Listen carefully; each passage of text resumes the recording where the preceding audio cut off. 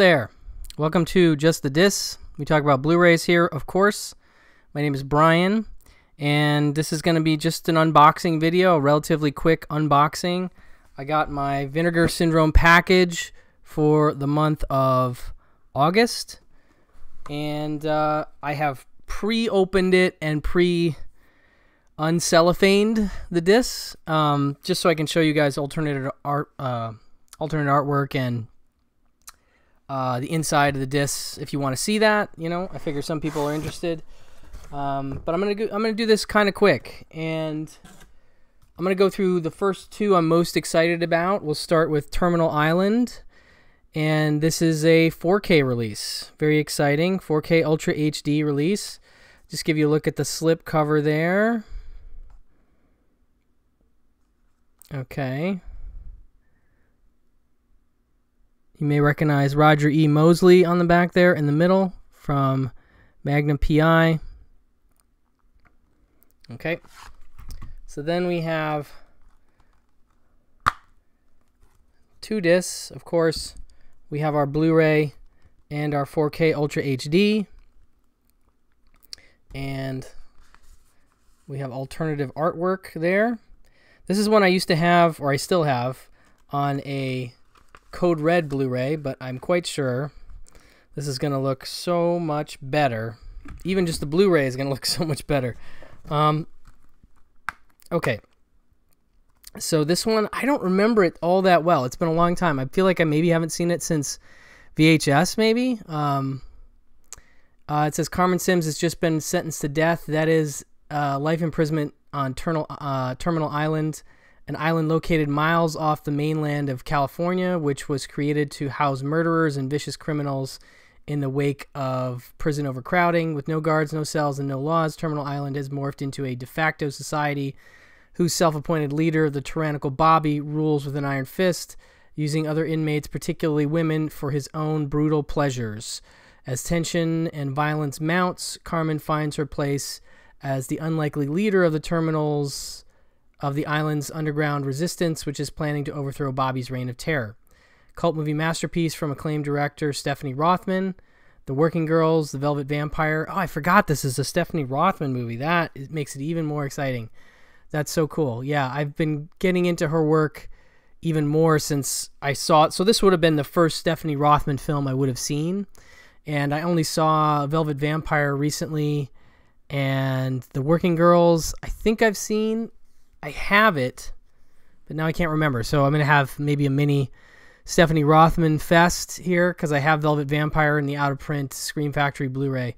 Let's see here. Riley blends a violent action and survival film plot structure with commentary on the American justice system, starring Phyllis Davis from Sweet Sugar, veteran TV actor Don Marshall, Emmy winner Tom Selleck. Oh yeah, Tom Selleck shows up in this too.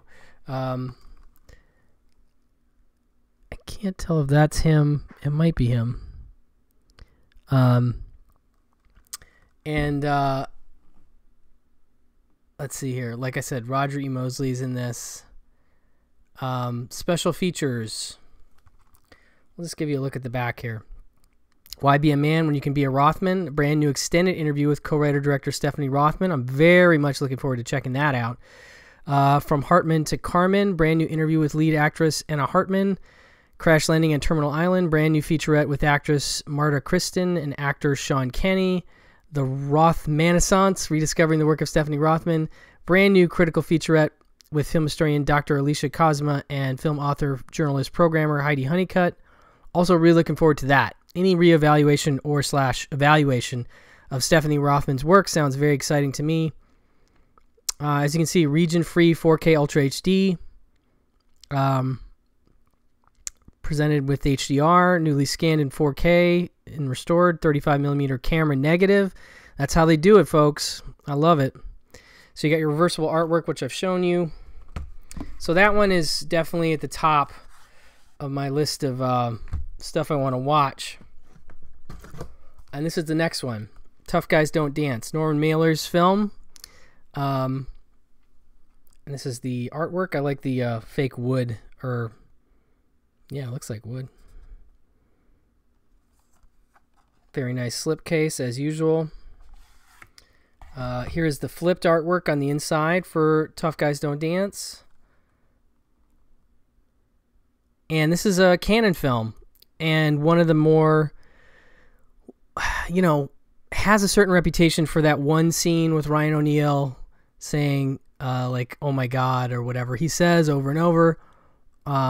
Which is a bummer because I feel like that becomes memeified and then people think the movie's a joke. And I mean, granted, the critical reception was not necessarily, if I recall, amazing. But this is when I'm, you know, myself victim of that sort of status and have not seen yet, but have wanted to see for years. I've owned the DVD for years and just never gotten around to it. So I know Justin LaLiberty is a huge fan of this one, and that's all I really need. You know, so I'm into this. You know, this is going to be, I think, something I'm really going to dig. As you can see there, executive produced by Francis Ford Coppola, and of course directed by Mailer, and music by Angelo Badalamenti. Very cool. So after 2 weeks, after a 2-week bender, Tim Madden awakens one morning from his drunken state, only to discover everything in his life seems amiss.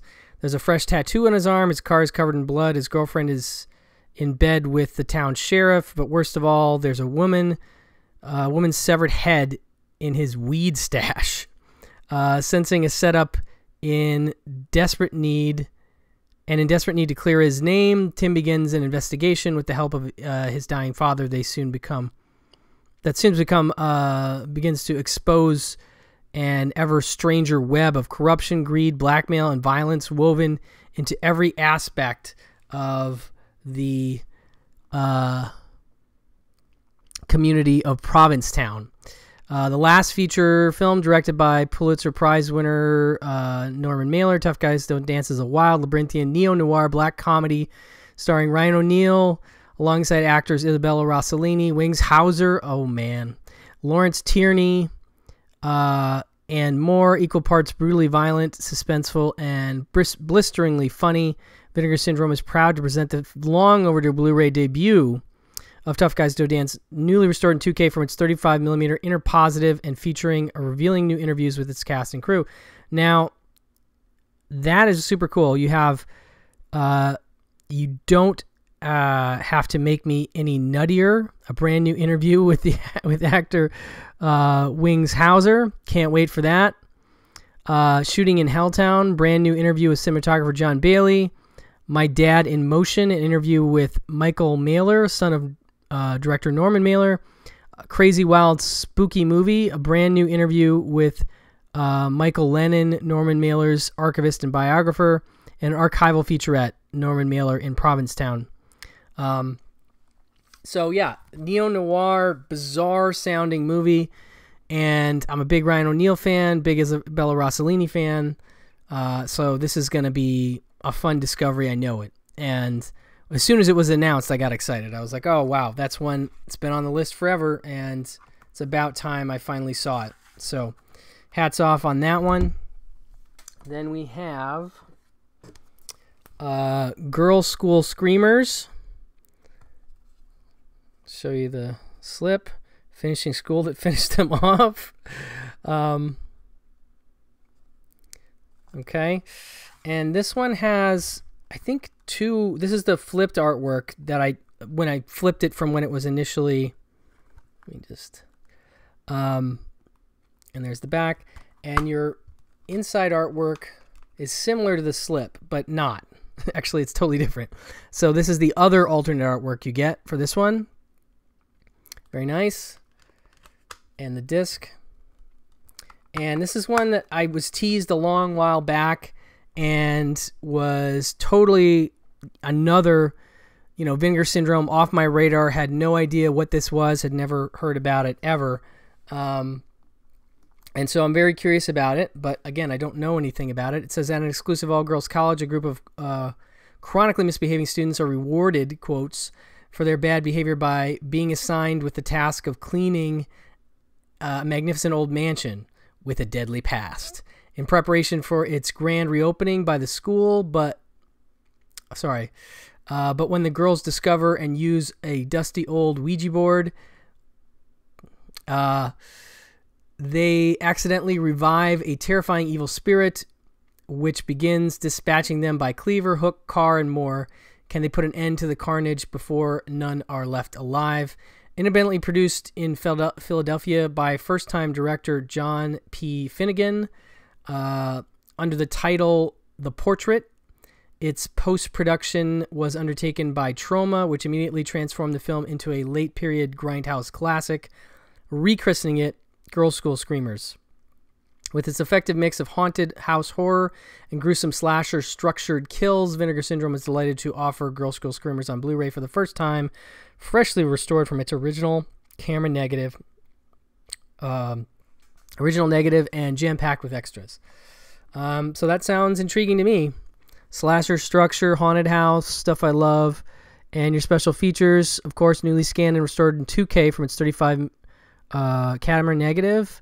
28 seconds of violence, an extended making-of documentary featuring interviews with editor-assistant director Tom Rondinella, second assistant camera and second assistant director Bill Pace, actor Peter Cosimano, and sound designer John Hodian. Commentary track with writer, director, producer John P. Finnegan. Commentary track with editor, assistant director Tom Rondinella,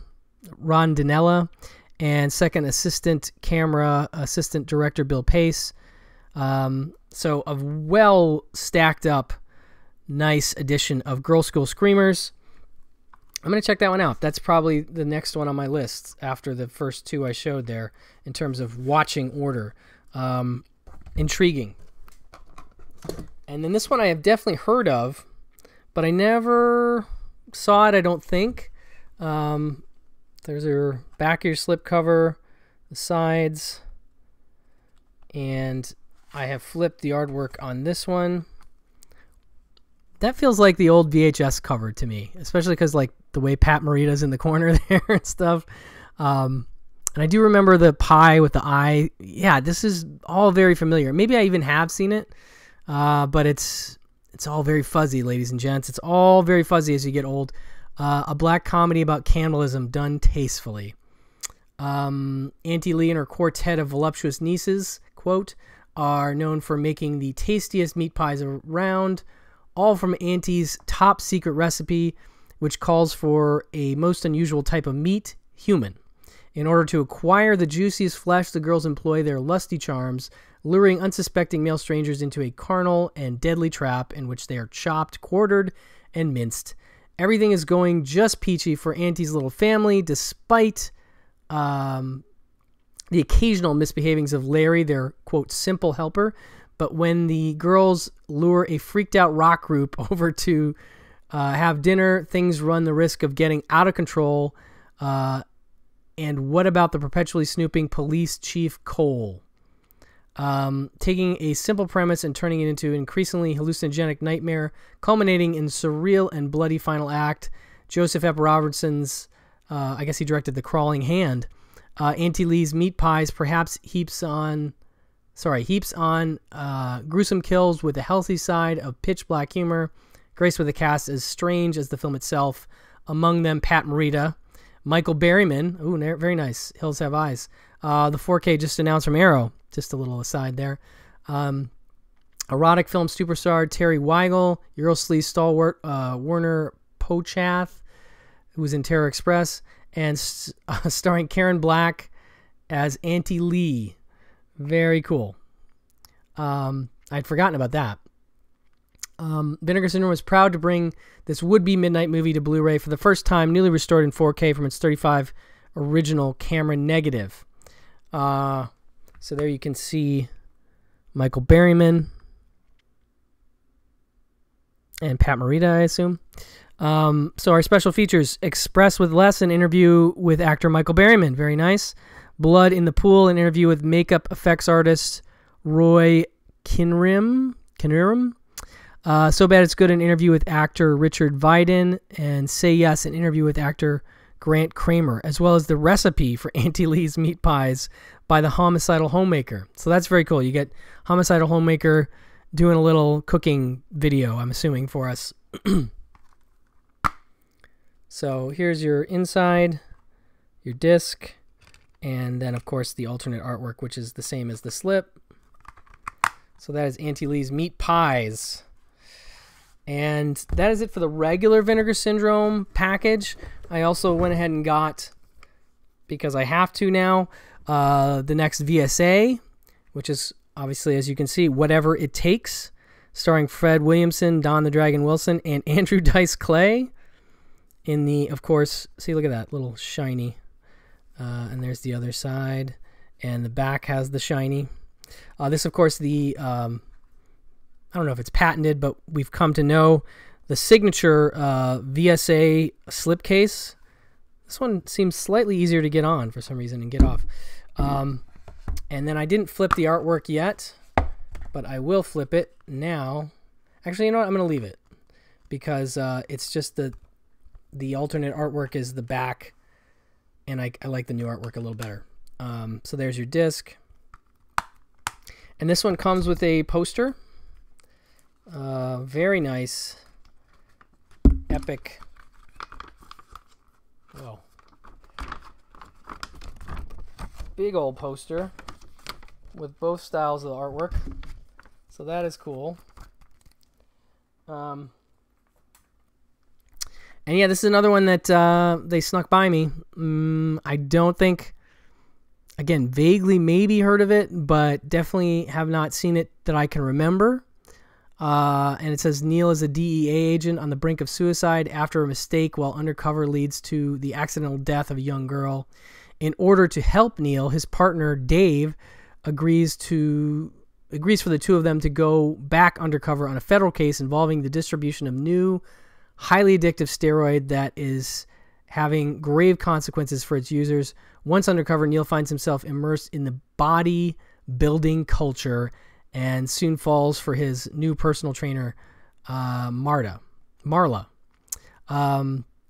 The stakes get higher as Neil moves deeper undercover and gets his sights on taking down the leader of the drug dealing ring, the charismatic and ruthless Paulie Solano. A perfect example of the type of action movies that lined the video store shelves back in the 90s. Ain't it the truth?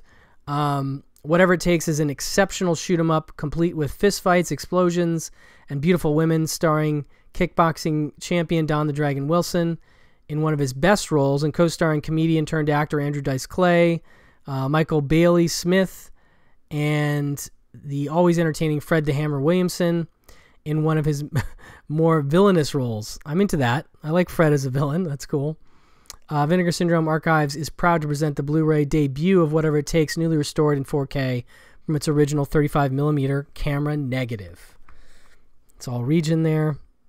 Been trying to show the backs so you guys can see if these are all region. Most of them, I think, have been. So Going for Control, brand new interview with actor Don the Dragon Wilson. Very cool. I Am Classic, brand new interview with Fred Williamson. That is an aptly titled special feature.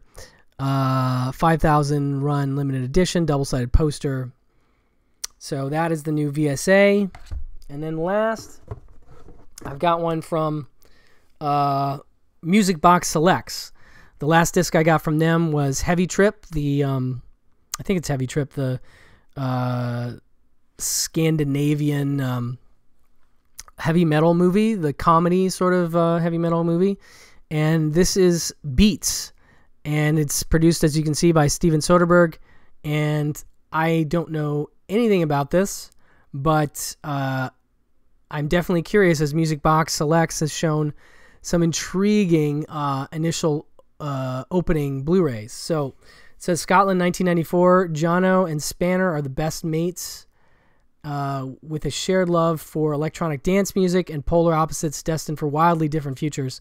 Straight-laced Jono is leaving town for a middle-class life with his mother and cop stepdad Robert, while Spanner is facing a dead end with his unhinged criminal brother Fido. When they learn of an unsanctioned underground rave, they decide to sneak out for one last crazy night together. set against the backdrop of the Criminal Justice and Public Order Act of 1994, which banned gatherings featuring music with repetitive beats across the UK. I didn't know about that. Beats is a universal story of friendship, rebellion, and the irresistible power of music. I'm into it. Very curious to check this out. So it has a new commentary with the director, Brian Welsh, and writer, Kieran Hurley, making of Beats. And there's the inside and the disc. Yeah, so this is the new one, as I said, from Music Box Selects. Of course, a partner label with Vinegar Syndrome. And I'm very curious to check this one out. Like I said, don't have any clue about it, but that synopsis and, I'll be honest, the Soderbergh executive produce gets my attention. So anyway, that will do it for this unboxing. Just wanted to let you guys know what's in this package. If you're still interested in getting any of these single titles, head over to vinegarsyndrome.com. I don't know if the bundle's still available or not, but definitely wanted to just highlight what you're getting with the August package. So thank you so much for watching, and I will talk to you soon. Bye-bye.